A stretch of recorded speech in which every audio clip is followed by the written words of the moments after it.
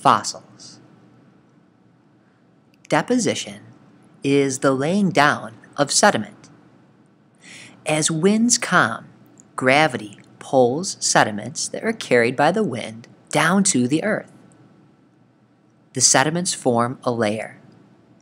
If water that is carrying rocks reaches its carrying capacity, it will deposit the pieces, making a new layer of rock. Ice melts, and the rocks carried by glaciers pile up on top of other rocks. Sometimes the remains of dead organisms may become trapped in the layers. Over thousands of years, the sediment and organism remains are pressed together, making sedimentary rock and fossils. If you look at a cross-section of sedimentary rock, you will see layers containing fossils. The layers at the bottom are the oldest and contain very old fossils. The layers at the top were deposited more recently and contain fossils looking most like organisms alive today.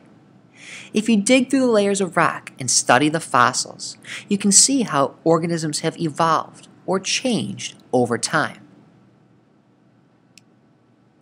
Fossils. To learn how weathering and erosion work together to make sedimentary rock, click Weathering or click Erosion. To see a collection of all science videos, click All Videos.